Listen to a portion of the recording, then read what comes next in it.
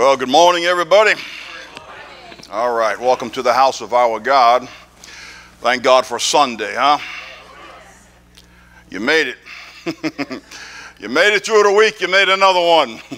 And you made it into the house. God bless you all for making it into the house. Amen. You know, it's important that we come together. You know that? Because we need each other. I think more than we realize. We need each other. You know, so I hope that you were blessed by somebody when you walked through the doors this morning. I hope you received a hearty hello. I hope you received some love, maybe a hug, you know. I hope you received what you needed. Amen. I must say, not one of you are taken for granted. Each one of you add value to this house. Each soul adds value to this house. You know, Randy, we missed you for a couple of weeks. Thank God he brought you back. Yeah, good man. All of you, God bless you. I had a chance to meet Pastor Marlon and your lovely wife. God bless you guys. Thank you for coming and visiting with us. Our brother is a pastor with the Nazarene Church, but he treated us by coming to us this morning. So we're real glad to have you this morning, and everybody else. God bless you this morning. You know, Pastor Phil and myself, and I know a lot of you are in agreement with us, we believe that 2024 is really an extraordinary year. With all of our hearts. You can see the banner behind us. It's Heavens Drop Down. We're going to speak from Isaiah 45. And in Isaiah 45, we read about the great King Cyrus. The great King Cyrus is the one whom God anointed to rebuild Jerusalem. And we believe that it's time to rebuild Jerusalem. It's time to build the city of our God. And I believe God's calling us together to do such a thing. Amen.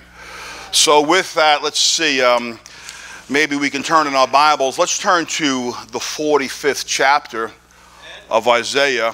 And I want to talk to you a few minutes about the Cyrus anointing.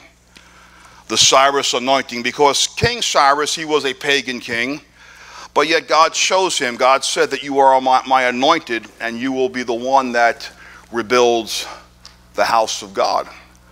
You see, Cyrus was born in a little town in Persia around 600 BC. And he began as king of Persia, but as he conquered lands and more lands and more lands, Cyrus the Great owned the greatest empire the ancient world had ever seen.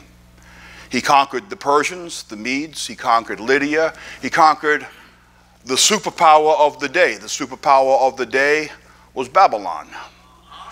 And Cyrus the Great was known as King of Kings. He was known as the king of the four corners of the earth, Cyrus the Great.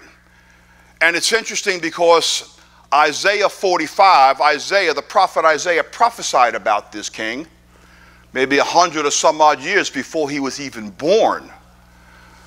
And it says that God called him and chose him, and his name is even recorded before he was born. Isn't that amazing? That Cyrus would be the one. So he was born, you know, he was born to be a leader. His father and his grandfather before him were both kings. They were kings of Persia. He was King Cyrus II because his great-grandfather was Cyrus I, but he wasn't Cyrus the Great. He was just Cyrus. Cyrus number 2 was Cyrus the Great. There's an interesting story attached to that. It seems as if when Cyrus, the original, he was ruling the Medes, he had a dream one day that his grandson would be born and would be more mightier than him and would rule the world. And Cyrus was jealous of his own grandson and wanted to have his grandson killed, such as they did back in the day, the evil monarchs. So he wanted to have his grandson killed, and there's folktale involved with that, how he tried to kill his grandson. But it's interesting. It's interesting. The man that was in charge of killing him brought him to a shepherd and asked the shepherd to guard his life and protect him. Interesting. It was a shepherd that raised Cyrus. And then later on in life, the original Cyrus realized his grandson was still alive, but by that time it was too late. And he rose to greatness. King Cyrus the Great when he was just a young man, his cousin ruled Persia. And as he was rising up in power, he conquered his cousin, and he began to rule over Persia. He was called the king of Persia, his first province that he ruled over. He was an amazing man, chosen by God. So Scripture tells us, chosen by God. A heathen king. Huh, interesting. Later on, it says that he went a little further north, and he conquered the land of Media. And he conquered the king of the Medes. And the king of the Medes at that time was his grandfather. And he finally dethroned his grandfather, and he became king of the Medes. Not too long after that, he ventured a little bit further, and he conquered the king of Lydia. Lydia at that time was another name given for Turkey or Asia Minor. And then shortly after that, I guess after he built up enough steam and he conquered enough lands and he built a name for himself, he finally went to conquer the superpower of the day. And the superpower of the day was Babylon. We speak of Babylon today, some of the ancient wonders of the world, the Hanging Gardens of Babylon. Babylon was an extraordinary land. It was a superpower, almost impenetrable until Cyrus came along. Interesting. Interesting.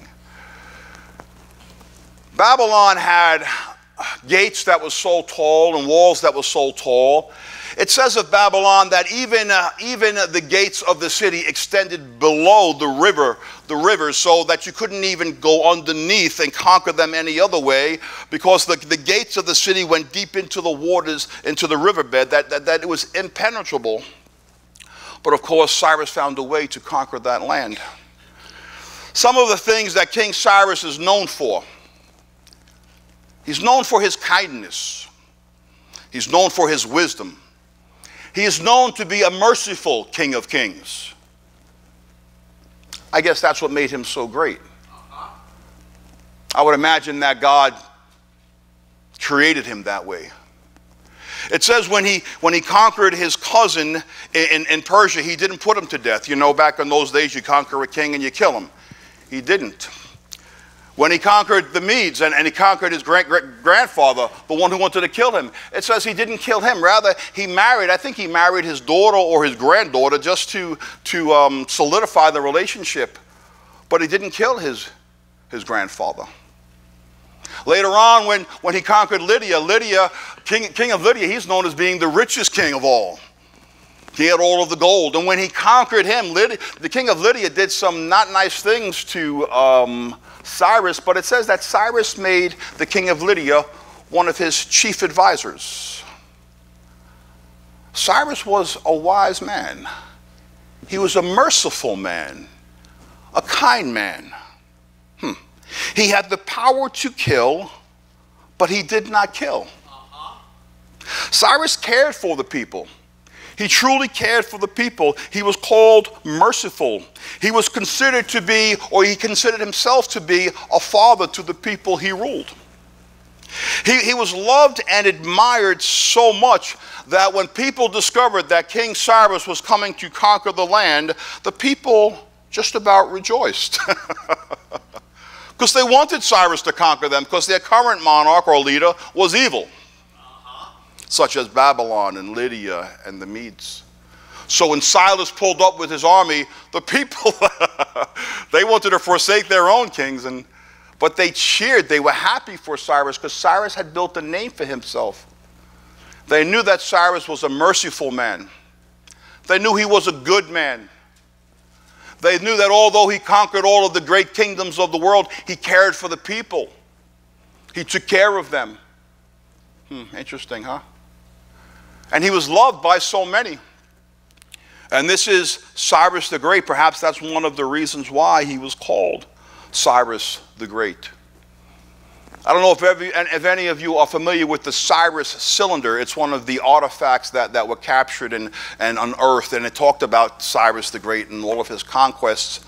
But some of the things that were written about King Cyrus was that he was a noble man, that he was pure, he was full of integrity, he was generous and simple, but yet he was also known as the King of Kings. He was known as the King of the four corners of the earth. Amen. King Cyrus. King Cyrus. So when we read about him, let's read about him now in Isaiah chapter 45. When we read about him in Isaiah chapter 45, it seems as if God is talking in the first person directly to Cyrus. So let's read like a first few verses here. Isaiah chapter 45, in case you're wondering, I'm reading the English Standard Version, just for the sake of being different. Verse 1 says, "Thus says the Lord to his anointed Cyrus," the Cyrus anointing, "whose right hand I have grasped, to subdue nations before him, and to loose the belts of kings, to open doors before him, and the gates may not be closed.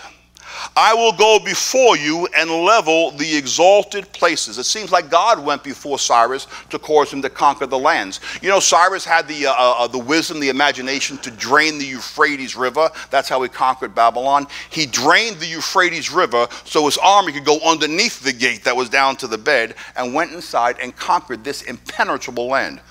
The high walls meant nothing. He went under the gates of the river. Amazing. How did he get such wisdom?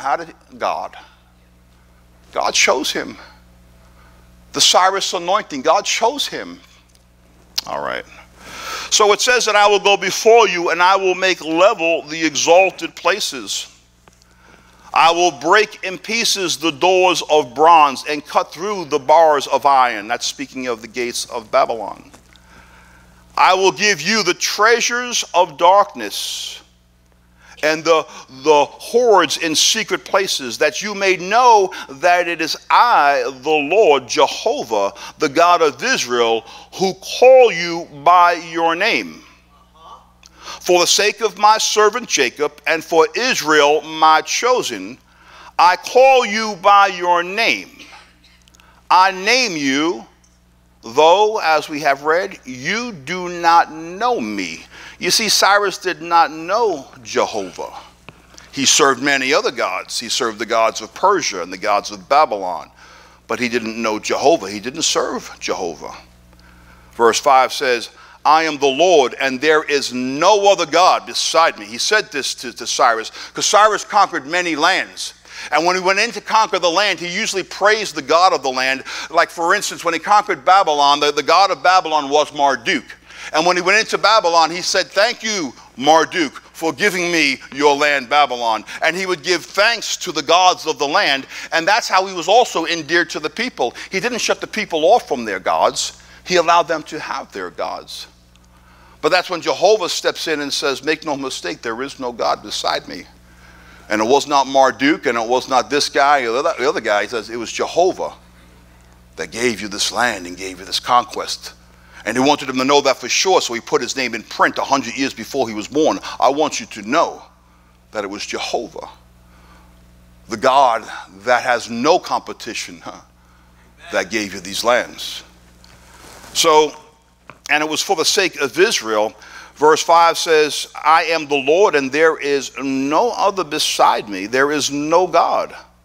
I equip you, though you do not know me, that people may know from the rising of the sun and from the west there is none beside me. I am the Lord, and there is no other. I form light and create darkness. I make well-being and create calamity. I am the Lord who does all these things. So there were many gods in the land at that time, powerful gods, or so they thought. But the only true God was Jehovah, the Lord our God, the only true God. He had no competition. No one could be compared to him. And Jehovah wanted Cyrus to know that. What I find interesting is he then gives a description of who he is. Verse 7 is something we can ponder forever and ever. He says, I form light and create darkness. He says, all the crazy things that's going on in the world, he says, I'm in charge of it all. When you look out in your world today and you see both light and darkness, when you see both good and evil, know that it is the God of heaven that is in charge of it all. Man is not in charge. And the devil is not in charge. God says, I'm the one who causes one to rise or one to fall. He says, if you have good times, you can thank me. He says, if you have bad times, you can thank me. He says, if you're rich, you can thank me. If you're poor, you can thank me. Because I am God. So, that's why sometimes I love him and sometimes I'm not really happy with him, because I know that God creates both light and darkness. If I'm in a good place, it's because of him. And if I'm in a bad place, it's because of him. So he is both the love of my life and the source of all of my anger and frustration, I must honestly say. My only complaint is only to God. As all of the prophets of Israel, their complaint was only to God, because they know there was no one else more powerful than God upon the earth. I could go to God and I could say, God, I know this and that and the other thing, but you are true. And although we might not understand what's going on in life, you might not know what's going on in your life. You might be happy, you might be sad, you might be going through a hard time, you might be going through a good time. But it's God who causes them all, and he has purpose in them all. Can we get an amen on a Sunday morning in the church house? Because sometimes on a Monday it's not so easy. It's just not so easy. Thank God for Sunday. So Jehovah explained and told Cyrus who he was. He says, I chose you, I called you. He says, I called you to build my house. I called you to set the people free. I caused you to let my people go back and have their God and have their temple once again. And that was Cyrus the merciful, Cyrus the kind one, Cyrus the one who cared about the people. King Cyrus, he may have been a pagan king, yes, okay. But he was a good man. And for some of us, that's hard to say, even in the day and age that we live. We say if you belong to God, you're good. If you don't belong to God, you're not good. But that's not what God says. God said to Cyrus, you don't even know me. He says, you serve all the other gods of the land. You don't even know who I am. But yet the artifacts, the scribes would write of Cyrus and say that he was noble and fair and merciful and kind. And God himself, Jehovah, said, he is my anointed and he will fulfill everything that I put within in his hand. God of heaven anointed Cyrus for a certain task, and nothing could stand in his way. He was Cyrus the Great. He was the king of the greatest territory known to the ancient world, Cyrus the Great. And his ultimate purpose was to build the temple of God, to set God's people free, everybody. So just know that. Amen. So a little bit later on, let's look at verse 1 through 3 one more time, okay? So it says here,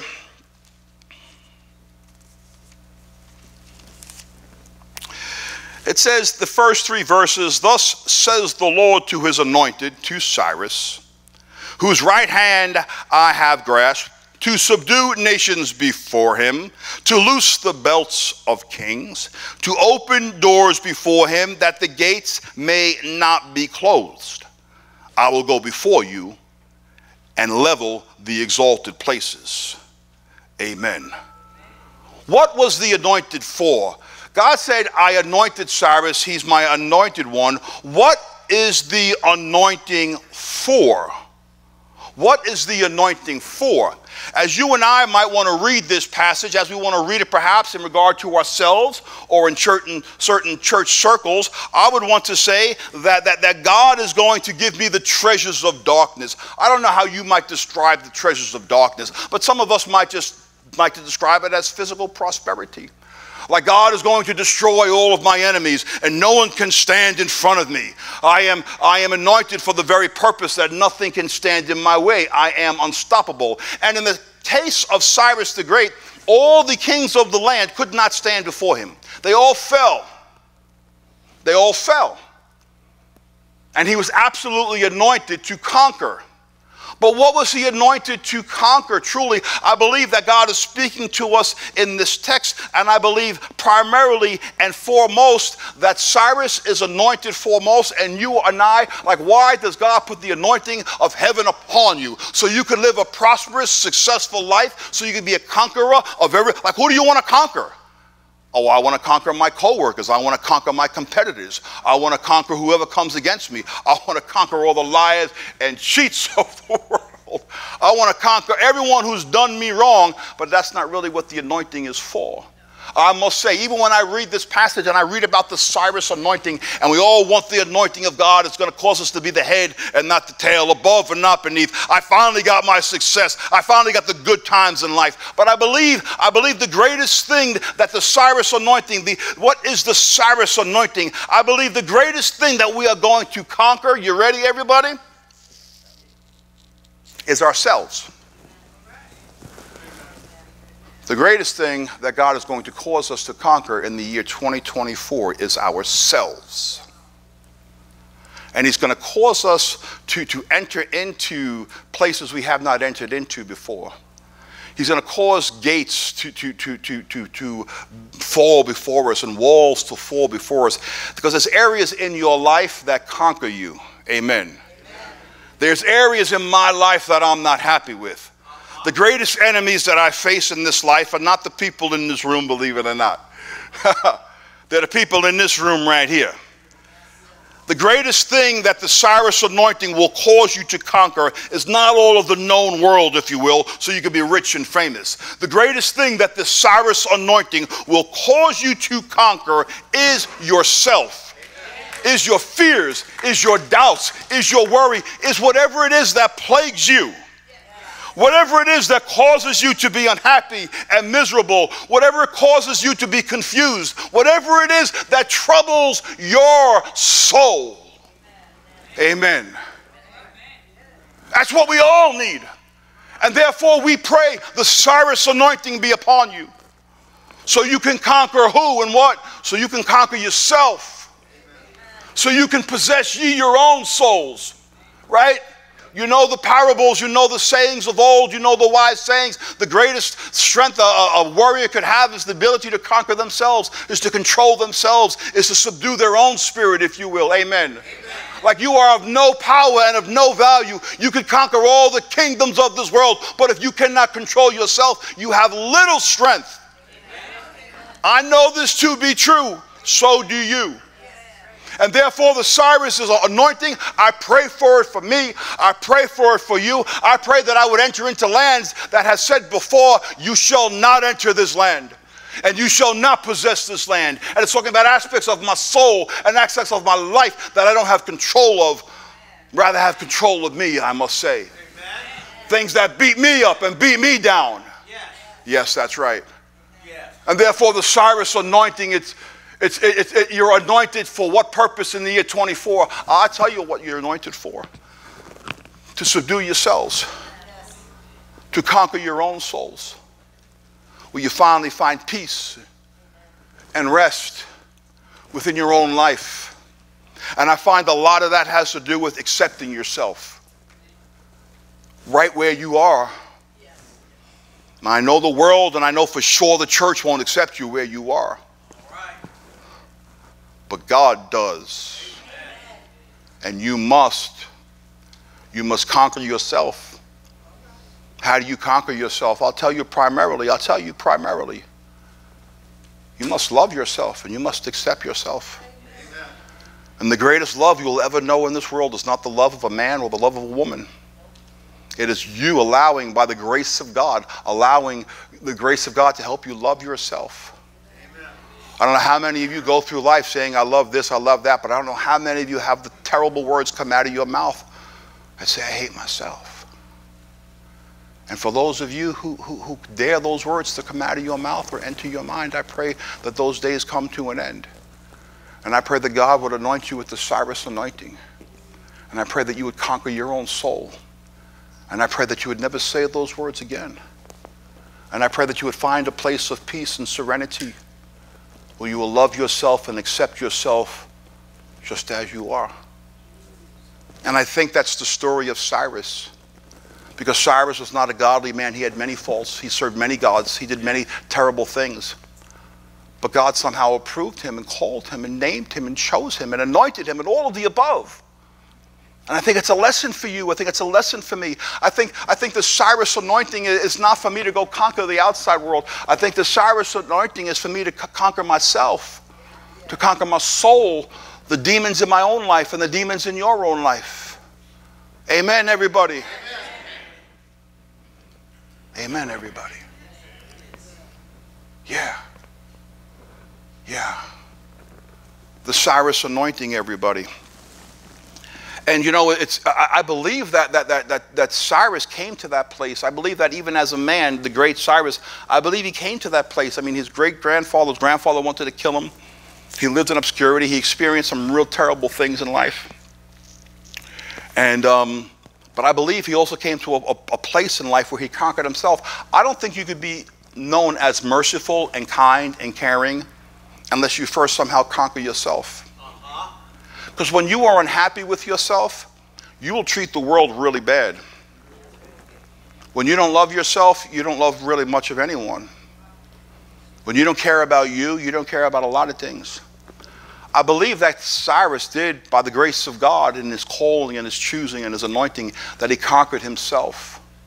That he went down to the depths and he broke down the ancient walls and he broke down the strong gates. And I think he found the riches of darkness, the treasures hidden in darkness. It's not dollars and cents. The treasures is finding your soul. It's finding your peace. It's finding your purpose. It's finding your being, right? It's finding your greatness.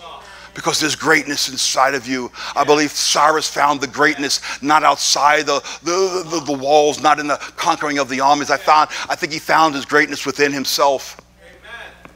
And he found that part of that greatness was to help people and to love people. He conquered kings and he made them advisors. He conquered lands and he set them free. And he said, I'm like a father watching over my children. Can you imagine that? And he wasn't from Jehovah. It said he didn't even know who Jehovah was. But somehow God chose him. And I want us to see that in God choosing him. I want you to see this in God choosing him. I want you to see that God chooses you. That God chooses you. Not because you know him and not because, according to external terms, not because you're great. And it's not because you don't have faults. Amen. You know, Cyrus is known for some of his wise sayings. I believe one of his wise sayings, I have a few of them written down here. He says in one of his wise sayings, he says, in your search for friends, you must look past their faults or you will never find a friend. Amen. And Cyrus was able to say this because he knew he had faults. But somehow he was, by the grace of God, able to look past his own faults. I'm going to ask you a rhetorical question, but one of absolute, I don't know, worthiness to be pondered. But do you forgive yourselves? Do you forgive yourselves of your faults? Do you even accept some of your faults? Do you accept who you are? Because even as the great King Cyrus says, he says, unless you accept the faults of others, you will never have a friend in this world. Man, isn't that refreshing? Because isn't that true? We need each other desperately, but if I find your faults and then I'm not your friend, I'm a very lonely, angry, miserable person. But when I have permission from heaven that says I can overlook you, I need permission from heaven, don't you? I need heaven to say, Mike, overlook their faults and love them anyway. And then he uses me as an example and he uses you as an example. He says, you're full of faults and I love you anyway and I want to teach you how to love yourself. Yes. How about that? How about that? Is God working on anybody with that one? Is he teaching you to love yourself? Every day. Yeah, every day. Yeah, I find he's teaching me that. He's teaching, because there's some things in my life I can't get out of my life. How about you? But God is teaching us in that to love yourself and to accept yourself, to know your worth and your value even in the midst of it all, because there's not a human being on this earth without fault. And I think that's the Cyrus calling. I think that's your calling. Yeah. Yeah, I think that's big. I think it's significant. I really do. So in this Cyrus anointing where we get high-minded in our religion, that we think we're supposed to be better than everybody else and smarter and stronger, and we can bind the devil on 1,000 different people, I say, let me just bind the demons in my own life. Let me just conquer my own demons. Lord knows, I mean, you can't conquer your own. Why are you worried about everybody else's demons? And then why don't you wink a little bit? You guys know how to wink? You ever learned to wink as a child? You got to wink a little bit. When you're looking for friends, when you're looking for new friends, you got to learn to wink. Can you do that? Because if you can't wink, you ain't going to have no friends. You got to wink a little bit. And I'm going to give you one tip. You ready, guys? You ready? Everybody ready? In the morning, tomorrow morning, when you wake up, when you look in the mirror, this is what I want you to do. I want you to wink at yourself. You and I know.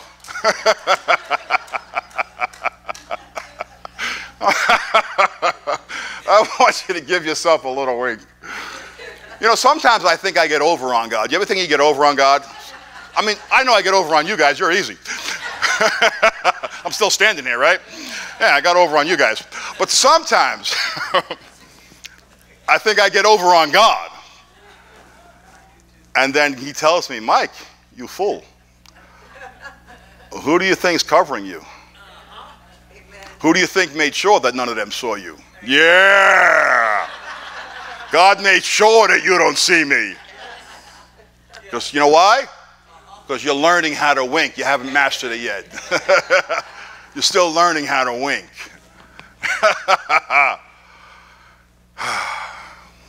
Yeah. The Cyrus anointing. The Cyrus anointing, everybody. All right. So let me show you something here. So God is speaking directly to Cyrus. Later on, when there was a prophet that showed Cyrus this, he was blown away. He could not believe that his own name was written in a book 100 years before he was born. And as he read this, he says, that's exactly what I did to Babylon, and it was written way before I did it. What a shocker, man. But then when God gets finished talking directly to Cyrus, the heathen, he's got to talk to his own people. You and me, if you will. He's got to talk to his own people. You got your Bibles there? Turn to verse 9 and 10 there. And now after God is speaking directly to Cyrus and he's calling him his anointed and so on, it's interesting. He has a few choice words for his own people, the ones who say they do know him. Isn't that something? The ones that say they do know him. So in 9 and 10, God speaks to his own people and he says this. He says, woe. How come his own people get a woe? He says, woe to him who strives with him who formed him. A pot among earthen pots. Does the clay, you guys know passages like this, does the clay say to him who forms it, what are you making? Or your work has no handles. Amen. Verse 10. Woe to him who says to a father, what are you begetting? Or to a woman, with what are you in labor? It's like the people of Israel question God. You know what they were questioning God about this time? How dare you choose Cyrus? You're going to choose Cyrus to save us? He doesn't even know who you are. He's a pagan. Why are you choosing Cyrus? And that's when God steps in and says, who are you to tell me what to do? Amen. And I know God says to me, and I think he says to you, all too often, everybody, we speak words without wisdom. We think we know God and what's going on in this world. We know nothing. We need to be led by humility and mercy and kindness, because that's the only safe place. It's interesting that the people who say they know God are the ones with the false judgments. It seems like the ones that say they know God are the ones that don't know mercy and don't know that God can reach beyond what we call limits. He says, I didn't choose you. He said, I chose this pagan man. He says, you sure? Maybe you can relate it to our terms and you can say, who are you to tell God that he was wrong putting the leaders in leadership? I know we all got different ideas about who should be a leader and who shouldn't be a leader. But God would say to you, oh, you clay, who are you to say who I put in charge? Because God says, I'm the only one that puts people in charge. The only rules you have in this land is the ones that God says you rule, for whatever purpose it may be, everybody. And I know you and I don't understand it. That's why we speak a plethora of words without wisdom. We are ignorant fools in our conversations, and we have no idea what we're talking about. We don't know mercy. We don't know love. We don't know God. We don't know forgiveness. They are way beyond us. And I pray that we come to a place of understanding that. We're not only, it's hard for us, guys, because, because we're raised in a church, unfortunately, that teaches us not to accept ourselves at times. The church is too often, it speaks of a judgment day in our future, but it very rarely speaks of the greatest judgment day that was in our past.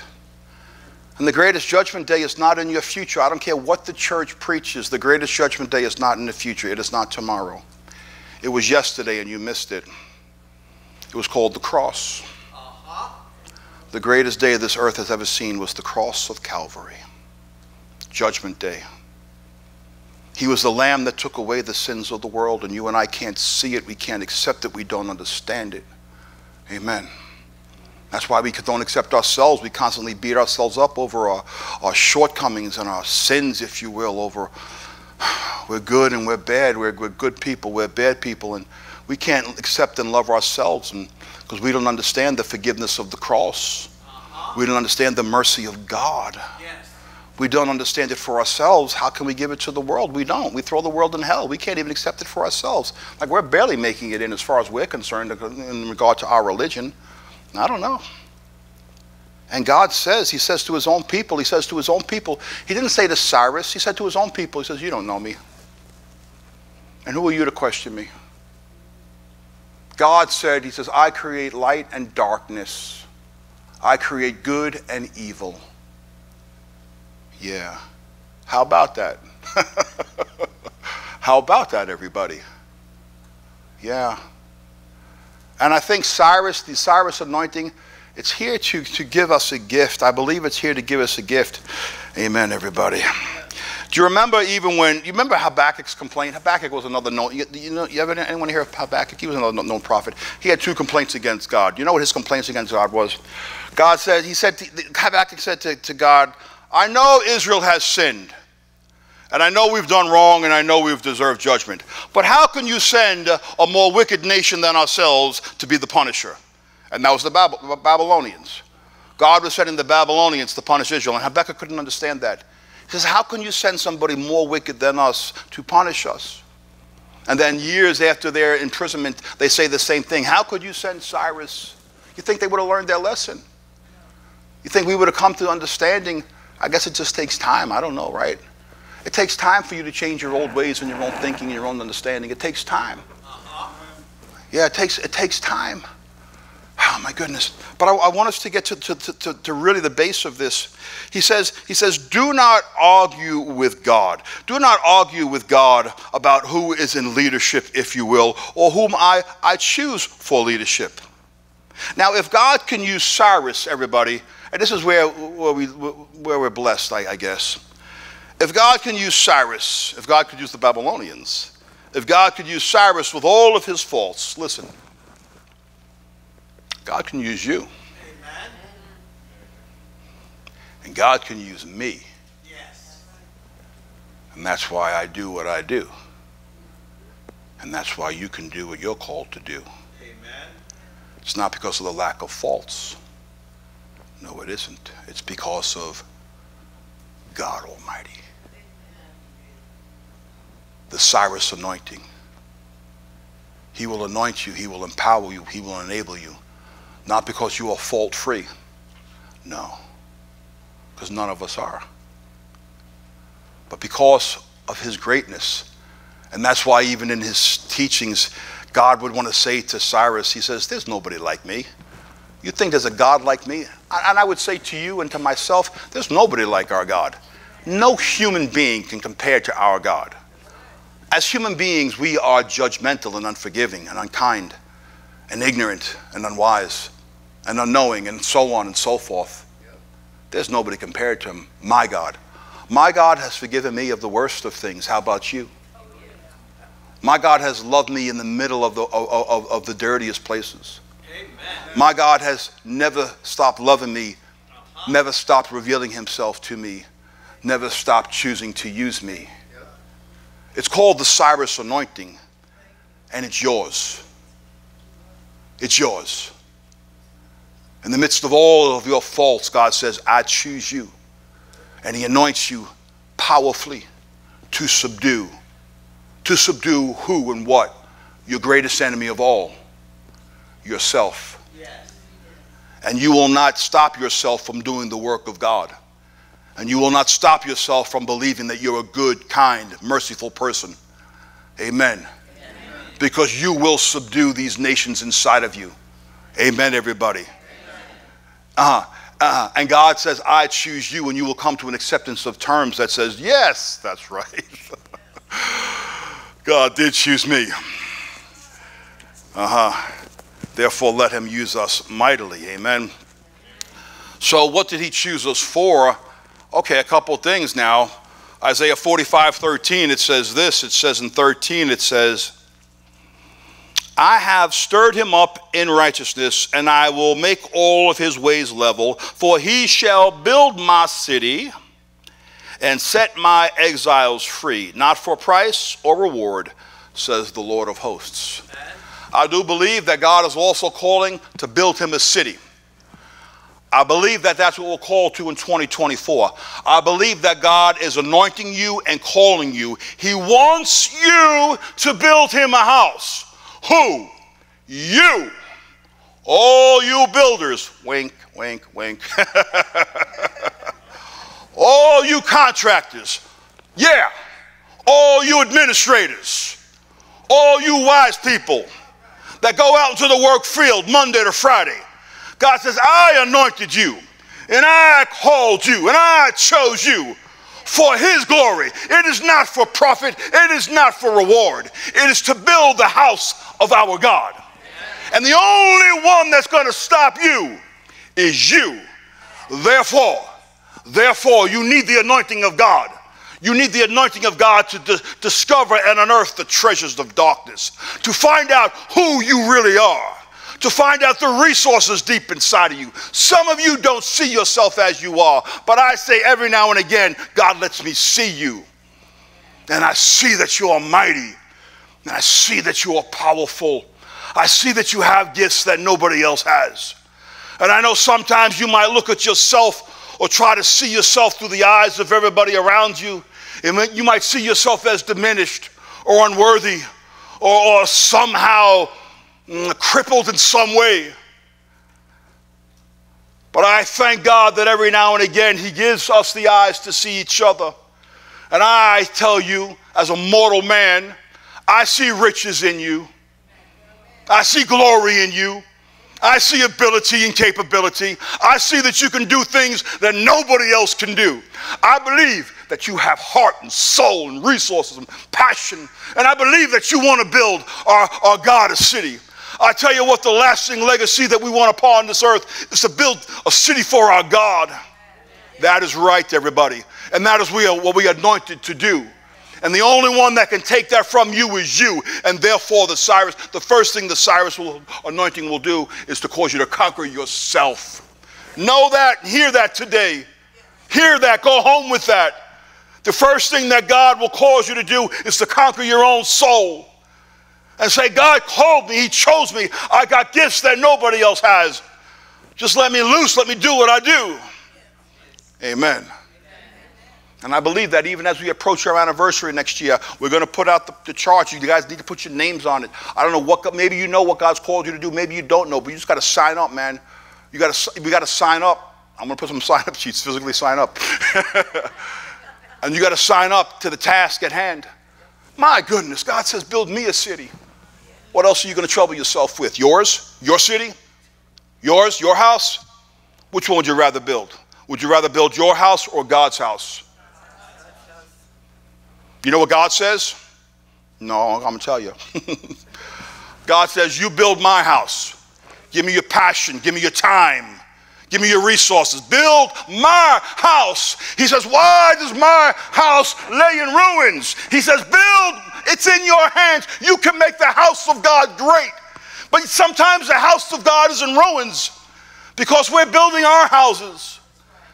But you have resources. You have gifts and talents and abilities. You can do things. Why should his house be in ruins? He says, build my house. And in turn, he says, what only a tremendous, beautiful, loving God can say. He says, I will build yours. I will build yours. But who will build my house? Amen, everybody. Amen, everybody.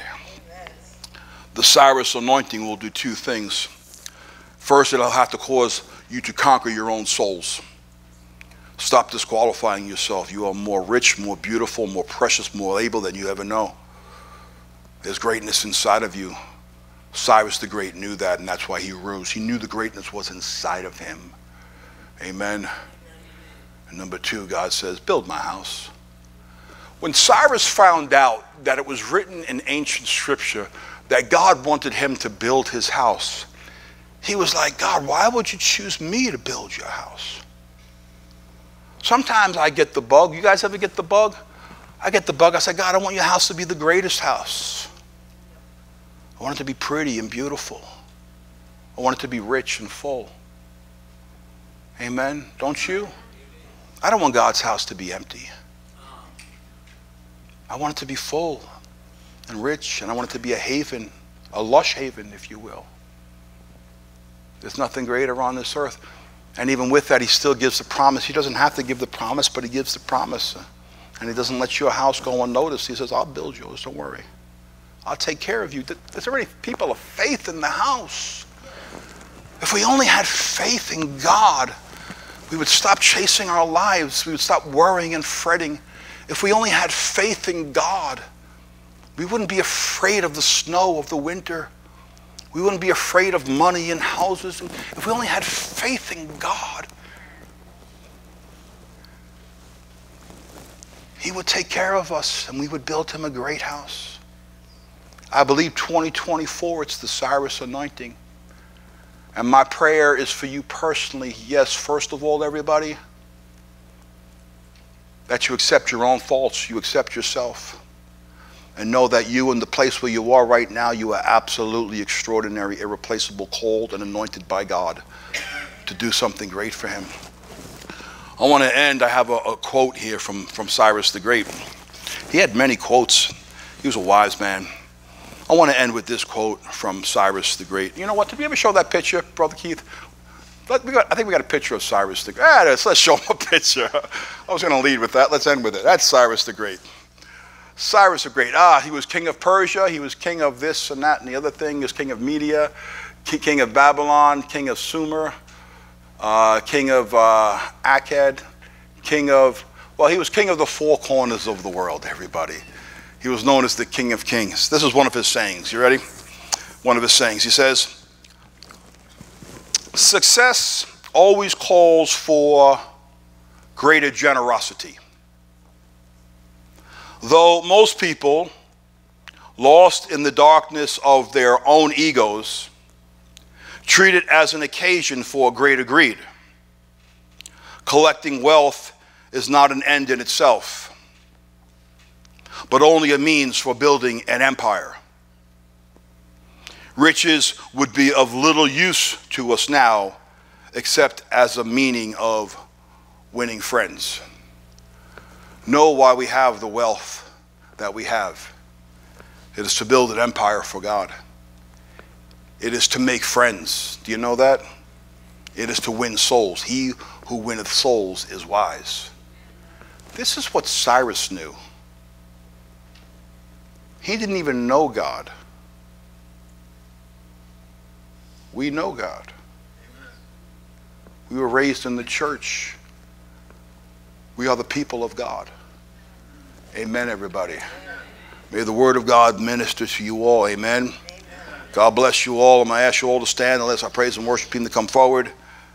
The Cyrus anointing, everybody. God bless you.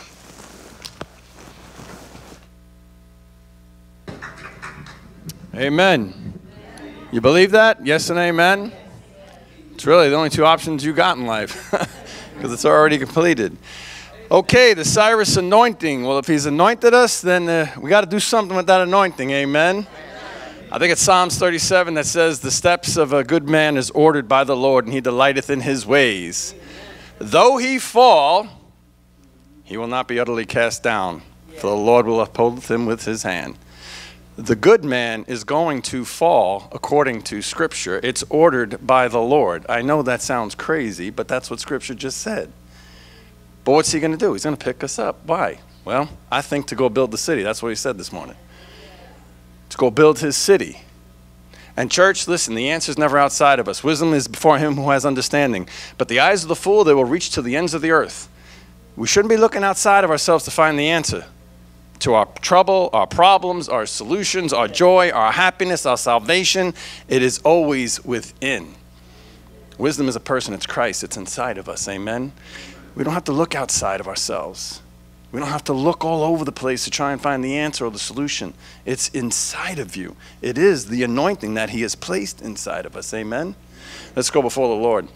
Heavenly Father, we are truly grateful, Lord, for this day, Lord God. And yes, Lord, we acknowledge the anointing that you've placed on this ministry, Lord, on this body of believers, Lord, this church, this family, Lord God. You have chosen us and anointed us, Lord God, to do this work, to build your city, Lord, to restore your city, Lord God. We thank you, Lord, that you've actually placed this mantle on us. That you trust us with that, Lord God. We are grateful, Lord God, and we know, Lord God, by your hand and your providence, Lord God, that you've given us everything that we need to do this, Lord.